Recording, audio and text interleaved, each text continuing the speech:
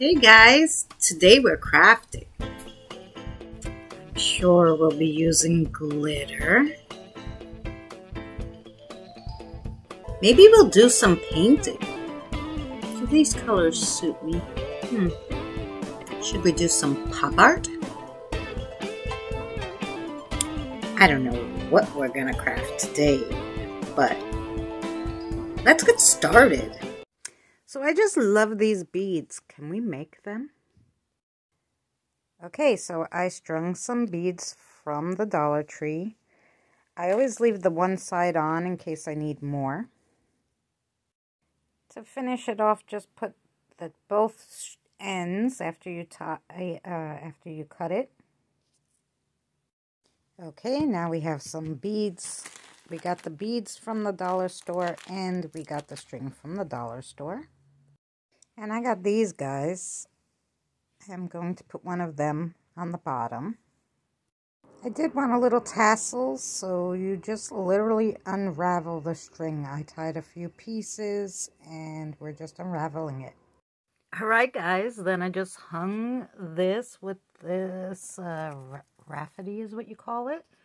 And that's it. I put it on my door. So cute, guys. And we made a few different ones. I made this one. I put white rope and so it has a little white tassel and a ribbon. And then I made this guy. It's just a long one.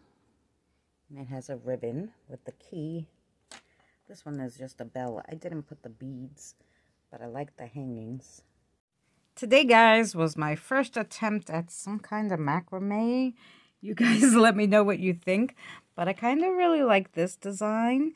And I want to add like necklaces and different kinds of materials. You want to see?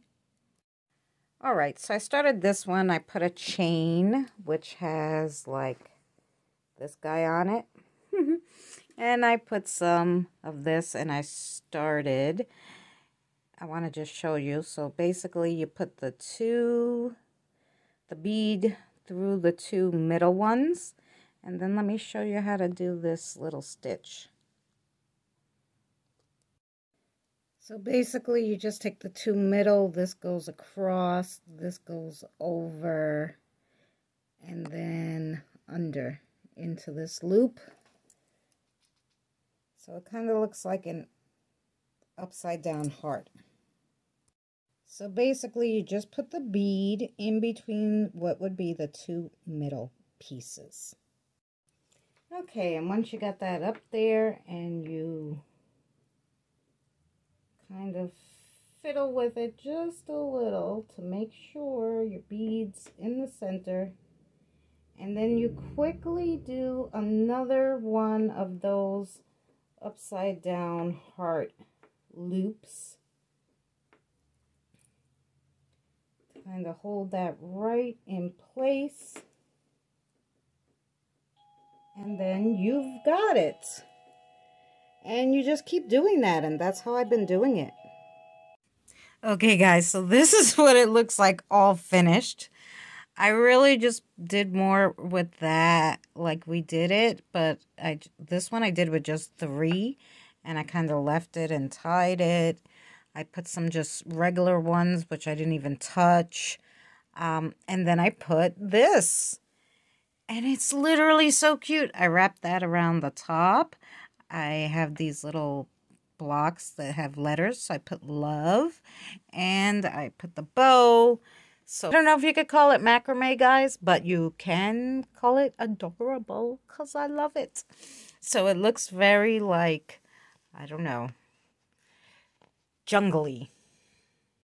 And then I just made another one of those really super simple. It's it has some big balls. It has this necklace. It has a little feather charm. This one was real simple. I just really put some knots in them, and that's it, really. So they're more like wall hangings than macrame. I don't know. And then this is that one that we started. That was my first piece, and I just added ribbons, and that's it. You know, I made it big. And then this is going to be our next project that I show you. That is my dream catcher, I guess. I want to try to make a dream catcher. So I got this piece from Temu. And this pretty colorful yarn, ombre yarn from Temu. And let's see what we could do. We cut some long pieces. I've never done anything with a shape before, so hopefully this will come out. Basically, I'm just crisscrossing them, and then we're just putting a bead on it. And the top ones I'm going to tie off, the bottom ones I'm not, because I have to go all the way down with it. Once we got all the top pieces done, now we're going to try to weave our way down the bottom. So I did it the best that I could, leaving the strings. I pulled the 4 down like that, so we have more. And then I'm going to do some macrame down the sides with these, and it should be real pretty.